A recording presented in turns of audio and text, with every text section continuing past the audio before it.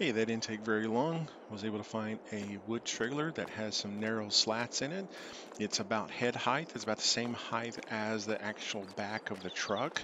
So when I fill this thing up, I won't be reaching up and then making this thing top heavy and rolling it over again. Although I almost do roll this truck over with the trailer on it a couple of times. Over the next minute and a half, you're going to see a montage of things going on over a multi-day period. Essentially, what was happening is I was cutting one day. I clear cutted the whole back half of the property. All the major big trees are down. There's still a few left, but most of all the big 25 meter and 35 millimeter trees have been taken.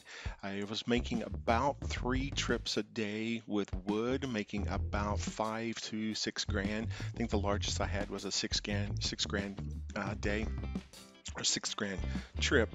After clear cutting all the timber, I then started hauling it as quickly as I could, very slow. Big pieces were very heavy, so they'd be cut very small so I could carry them and load them into this trailer. I also stopped one day and did a load of hay bales, or the grass bales, and that came out to about 1,600 in total. But each one of the trips, I was trying to load the back of the truck to at least where it was stable, and then just put this little trailer through its paces and put as much in it as I possibly can, working deep into the night, every single night, getting up at 8 a.m. and going back at it. The clear cutting is essentially going to be great once I get a chance to make some fields out of that, but right now it's just full of stumps. You can't mow it, you can't really do anything with it right now. I don't have a mower as of yet, but something to do in the future. So the general idea behind this is I was going after as much timber and as much sales as I could to get to that $85,000 mark.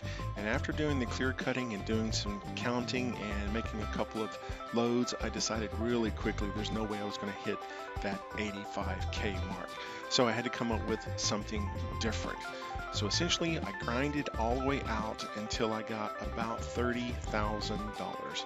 And once I had $30,000, then I was able to invest in something I found, and that was a radio tower.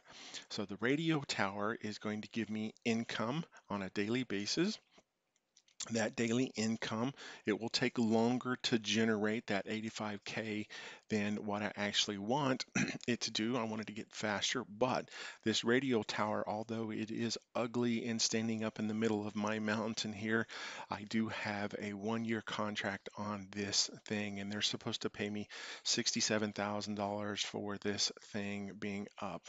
And again, that's 67,000 a month, or 63,000, I can't remember which. But anyway, so put this tower up and it started generating income, which was fantastic because I actually needed some income because I am still in trouble for my penalties. I cannot lease, so everything I have to get, I have to purchase, I have to buy it.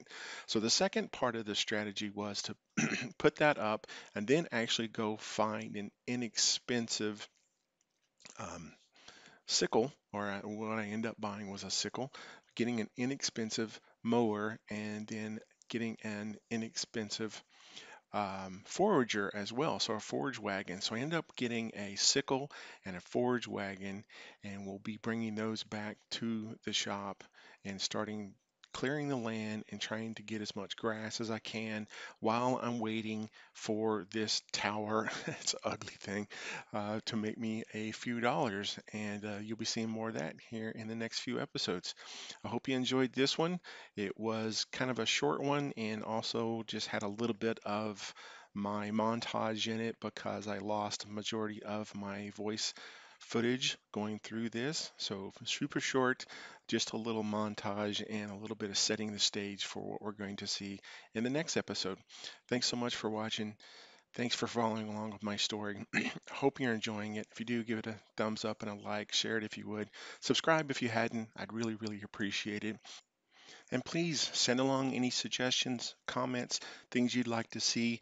I'll be working on a lot of different videos here over the next few months while I get this channel up and running. I love this game. I think it's fantastic. It's a lot of fun. I hope you're enjoying this little story mode and I hope to do a lot more on this channel as we move forward. Thanks. Take care.